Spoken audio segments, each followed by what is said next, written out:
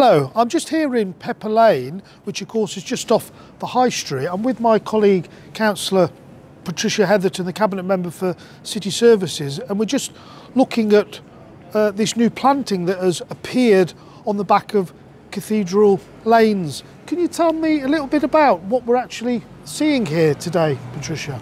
Yes, it's the living wall. It's a living wall. It's got 15 different species and 8,000 plants, and it will continue to flourish. And it's just finishing off everything in Pepper Lane, all the decor that's going on, and we're hoping that it'll encourage people to come through as a cut through towards the Cathedral Lanes, and it makes it a sort of destination point for the businesses that are here.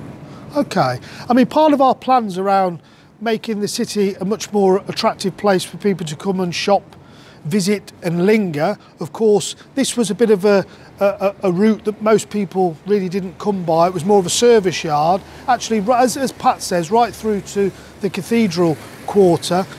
8,000 plants? 8,000 plants. 8,000 plants. Indeed. And it's about greening our city as well, just making Coventry city centre a more pleasant place to be.